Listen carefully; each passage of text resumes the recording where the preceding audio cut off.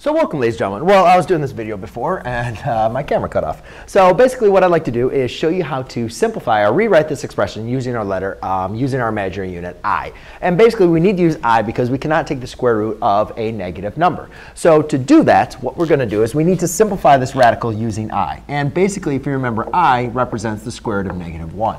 So what I want to do is I want to rewrite the square root of -42 as 42 times the square root of 42 times -1.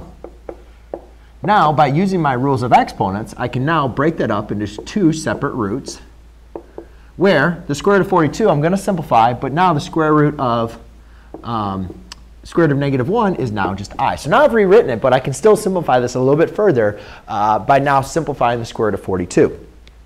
Now, in simplifying the square root of 42, basically what I need to do is I need to determine what is the largest square number that evenly divides into 42. And I always like to start with the largest square number that I know that is just below the number, which would be 36.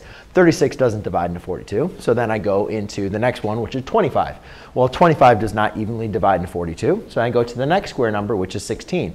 Again, remember 16, there's a square number because 4 times 4 is 16. 25 is square because 5 times 5. 36 is a square number because 6 times 6.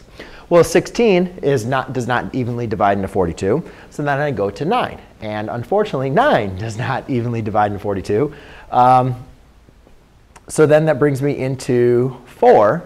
And 4 does not evenly divide into 42. So actually, ladies and gentlemen, really, yeah. 4, 16, 9. That's pretty crazy.